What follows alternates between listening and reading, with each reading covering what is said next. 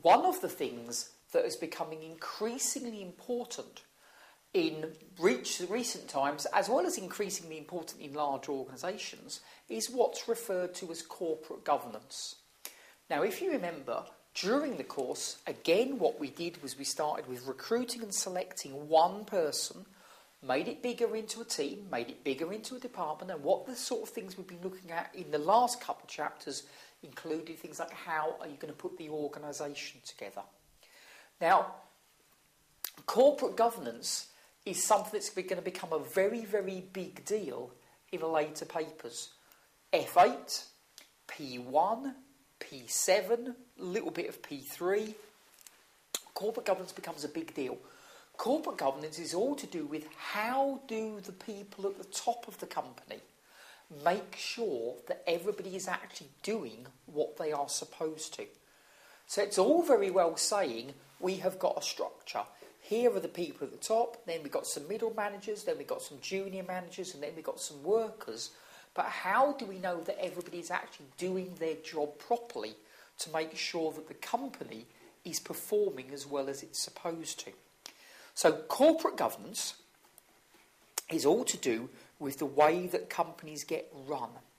So it says here, on page 123, that corporate governance is the systems by which organisations are directed and controlled.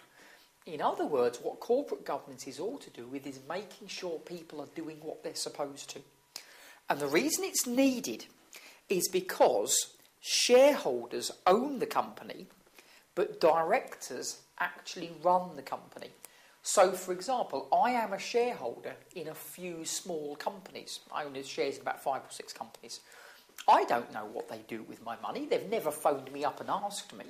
I have to trust them. I have to trust that the company is spending my money wisely to try and make profits for the future so that I will be better off. Corporate governance is how I know that I can trust them. They follow a set of guidelines, and if they follow those guidelines, then it means that they are always thinking what's good for me and the other shareholders, as well as just thinking what's good for the directors themselves. So corporate governance makes them think about me. Now, corporate governance is not that old. It hasn't been around for that long. So 30 years ago, the directors could pay themselves big bonuses, give themselves lots of perks, lots of extra benefits, and the shareholders couldn't do anything about it. At least now, corporate governance is something that becomes part of the audit. So it means that if they're not behaving properly, at least I know about it, and then I can perhaps try and get rid of those directors. So, the principles of corporate governance. The OECD, which is like a multinational committee all to do with economic development, basically says there are 5 rules that we need to think about, 5 principles. Shareholders have various rights, and so we must recognise what they are.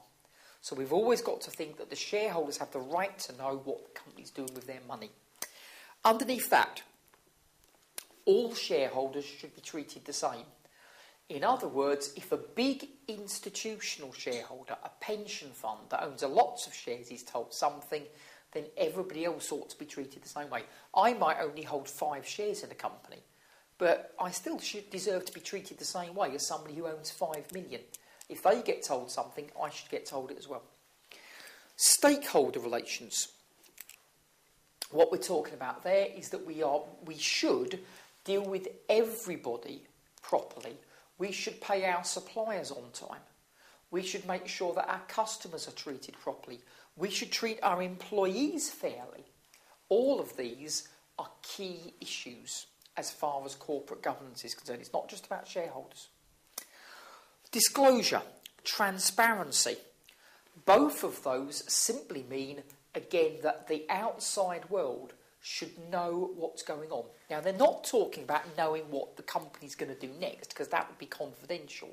But what they are saying is knowing that the company is being run properly, not trying to hide anything from the shareholders, not trying to hide anything from regulators. So making sure that people who invest in the company actually know what's going on. Final one there, the board. All of this comes back to the board of directors. It's up to them to make sure that they are doing this properly. So if there is corporate governance that is not being done properly, it's the board of directors who are at fault. So we need to make sure, the board rather needs to make sure that they understand what these rules are and then they follow them.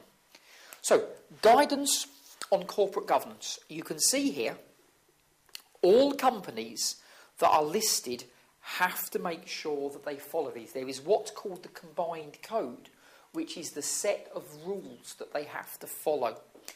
Overseas companies, again, have to say how they're going to meet all these guidelines that are in the combined code. It says that they are general principles. Listed companies, how they have applied the code. So it's not a set of rules that have to be followed. It's a set of principles you should follow this. Good corporate governance would mean that you do this.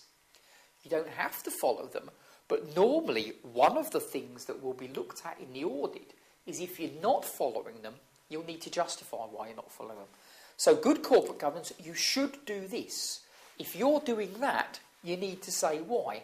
And then the shareholders can decide if they feel that's a good enough excuse.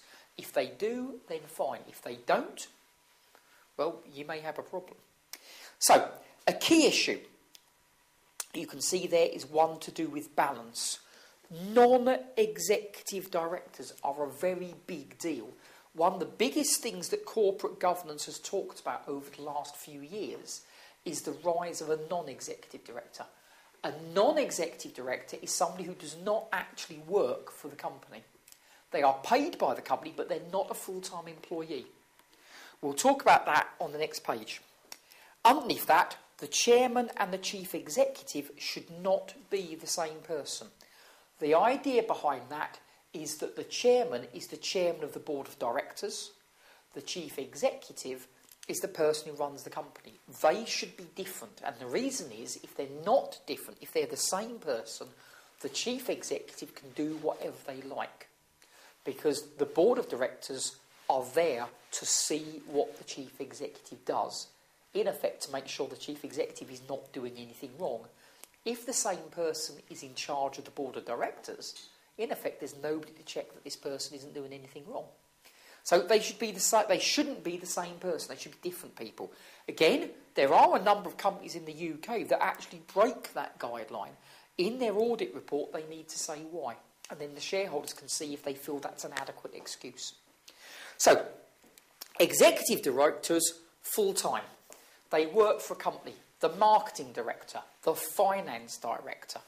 These people will be paid by the company. Now, the trouble is that there will be a temptation for them to do what's best for themselves.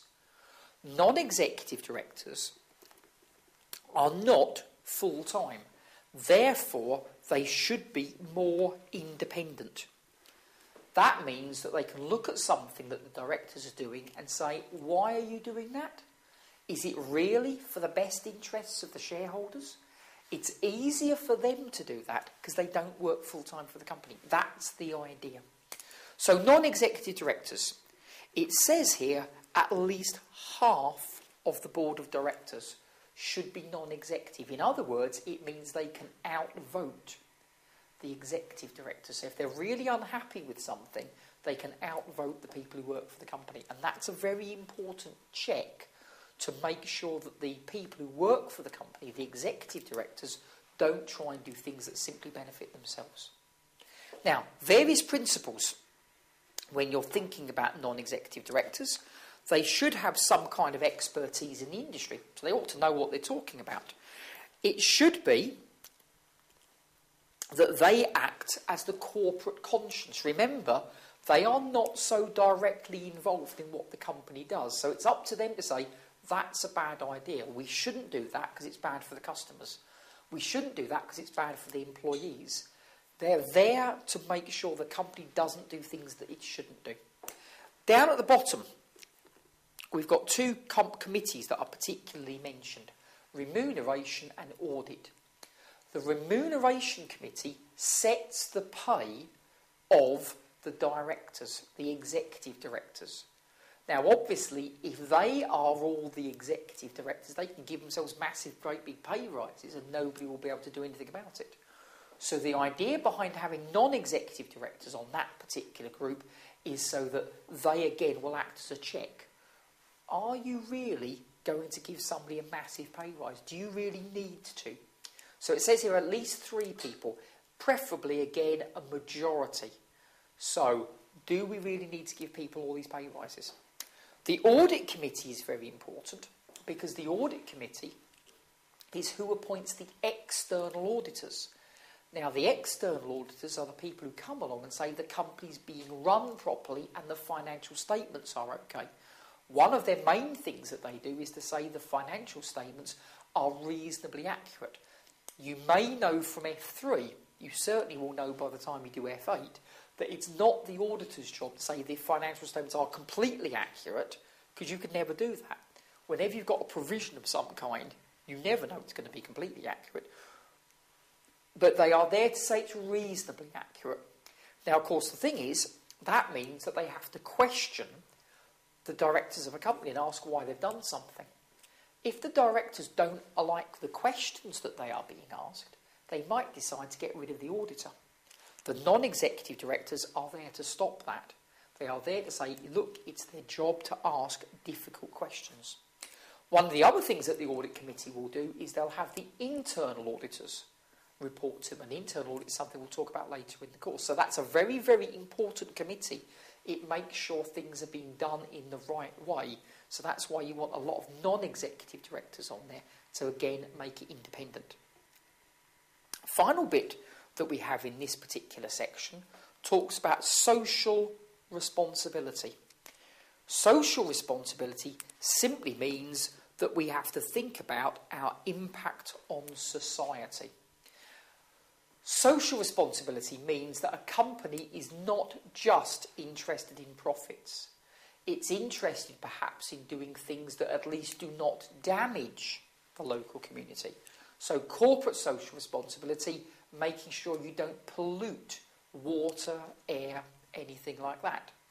Corporate social responsibility would be looking at the products that we aim to offer, perhaps withdrawing some because they're not particularly safe, and perhaps promoting other ones because they are safer.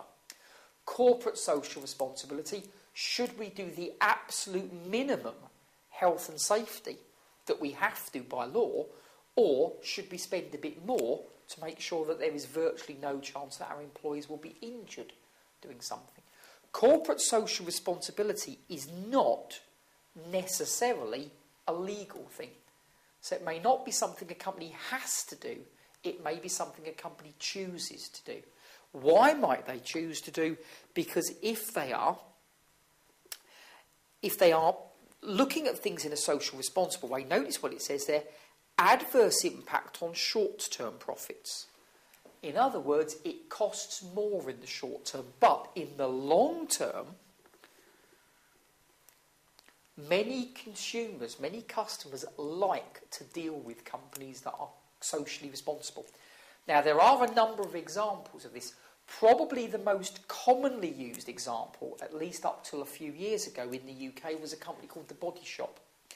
The Body Shop got a very strong reputation for social responsibility because they did things like making sure that none of their products were tested on animals, making sure that the raw materials that they used, they paid a fair price to. They were a big company. A lot of their suppliers were small. They could have made sure that they paid the absolute minimum. They could have done that because they were a big customer. They could have made sure that they always delayed payments to these suppliers. They did the opposite. They made sure that they paid a reasonable amount and they made sure they paid it on time. They didn't have to do either of those things, but they did to be a good corporate citizen, to try and help other companies. And one of the reasons why Body Shop have been successful is because of that. They've got a very good reputation. So in the short term, it costs them. In the long term, it's almost like marketing. So corporate social responsibility is all to do with the way companies act. Corporate governance is making sure that the directors do things in the right way.